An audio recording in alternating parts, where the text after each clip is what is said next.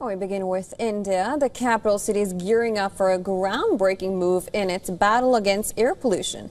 Now, the Delhi government has announced that preparations for artificial rain via cloud seeding have been completed. This is following a successful trial flight over the Burari area. Now, Chief Minister Rekha Gupta has said that if conditions remain favorable, the first artificial rainfall experiment may be attempted on October 29th.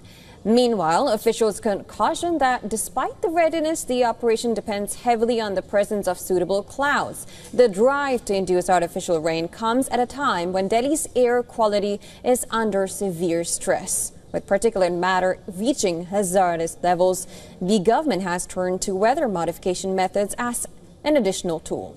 The pilot project is being carried out in collaboration with the IIT Kanpur and the local environment department. Now, so what is cloud seeding? Now, at its core, it's a weather modification technique which is designed to enhance a cloud's ability to produce rain.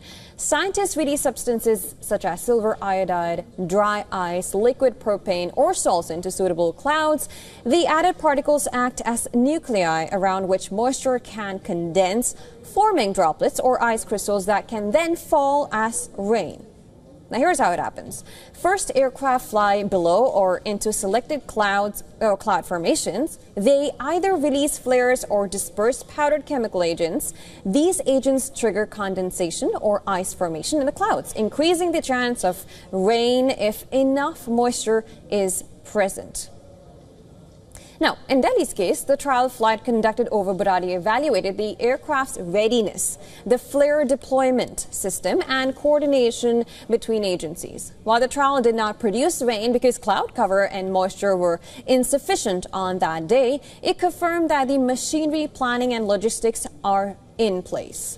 Now, if successful, the artificial rain is expected to help wash down suspended pollutants from the air, especially PM 2.5 and PM 10 particles that linger during the winter months when smog gets trapped in the city's basin-like geography. However, experts do caution that cloud seeding is not a silver bullet for pollution. Its effectiveness depends heavily on favorable meteorological conditions. There must be sufficient cloud moisture, correct cloud type and temperature, and the process can only work when nature cooperates.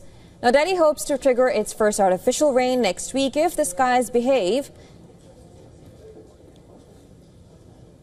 Now, the plan is ambitious, technically complex, and weather-dependent. Whether it delivers significant relief from pollution remains to be seen.